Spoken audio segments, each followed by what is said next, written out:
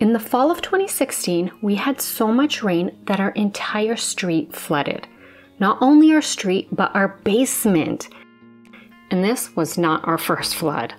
Since then, we have moved, but the storms have not let up. This summer, our area had more terrible flooding, followed up the next day with tornadoes. Thankfully, we did not flood, but a tornado did pass in front of our house. Miraculously, we had no damage. I'm Anna. And I'm Ralph. And it's fair to say we're rather concerned about flooding. And we're taking steps to help prevent it.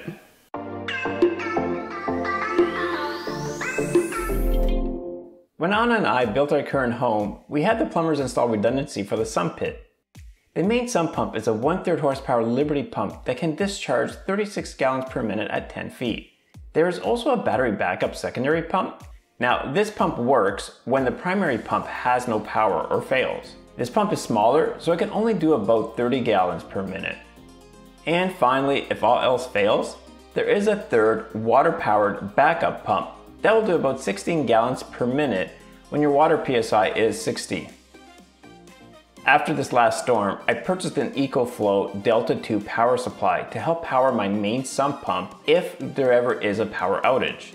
This unit has a 1 kilowatt battery capacity and can handle 1800 watts of output, and it has a maximum surge of 2700 watts.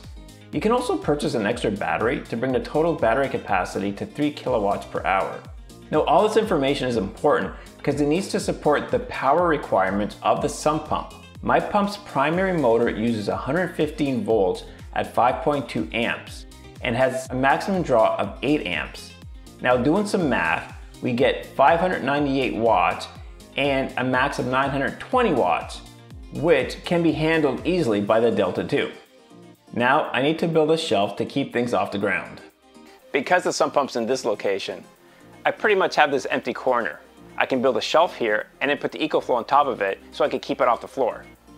I decided to build my shelf using ordinary 2x4s. This way it keeps with the look of the unfinished basement. My shelf was going to be 18 inches by 32 inches.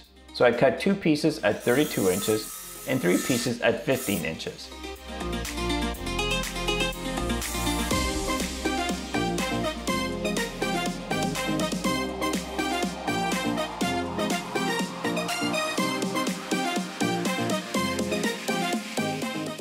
To fasten all the parts together with a clean look, I placed pocket holes with a Craig jig.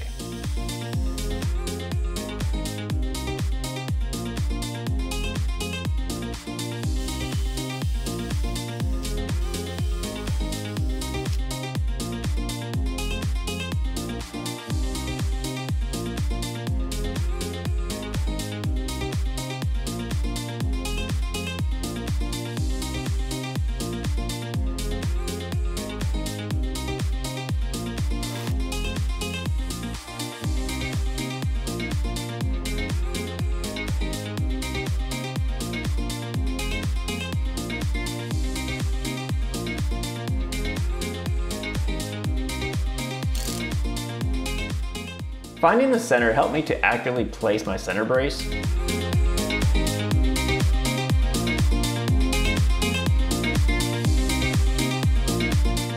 And when you're too lazy to get your hammer, you use your palm as a poor alternative.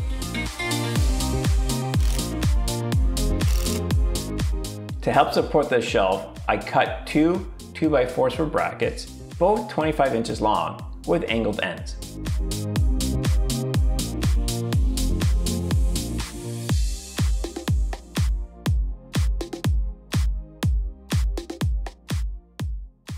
I cut all the pieces, I assembled and built the platform for the shelf. Now I'm just going to attach it to the wall.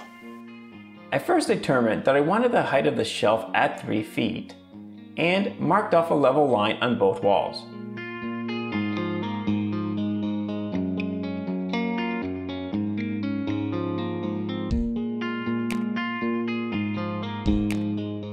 With Anna's help, I secured the shelf to the wall studs and then attached the brackets.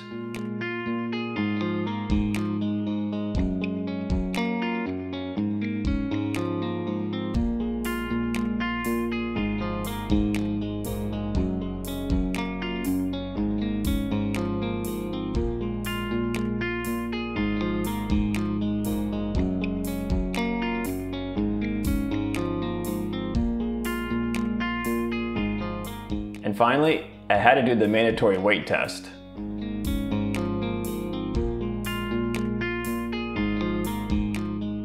Yesterday I finished installing my shelf, and I wanted to finish off the top here, something a bit nicer. So I went to my local Habitat for Humanity store and I picked up this vinyl flooring. I already cut it to fit size and I'm going to install it. Oh yeah, and because it's a little thin, I did add some extra supports here for it.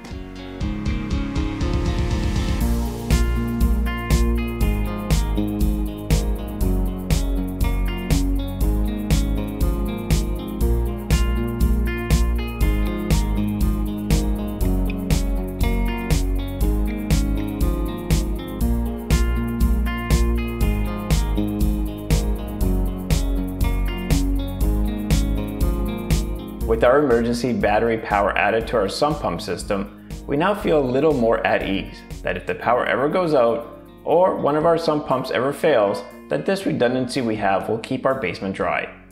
Thank you for watching, and if you have any comments, please leave them below. Remember to like, share, and subscribe to support our channel. Smile. A real smile. That a fake smile? Do this. And then you'll really smile. We have our sump pump over here. I hit that here. Take number 2. That could be good. I have all this empty space over here. See, it's like a...